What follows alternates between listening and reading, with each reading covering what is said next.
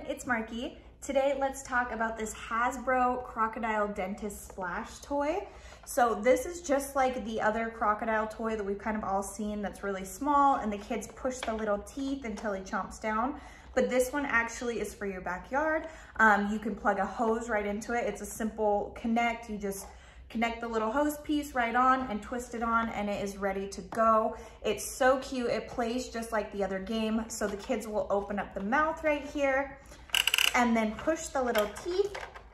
And then the person that pushes the sore tooth is going to get sprayed. So it's super cute, little fun summer twist on the classic game.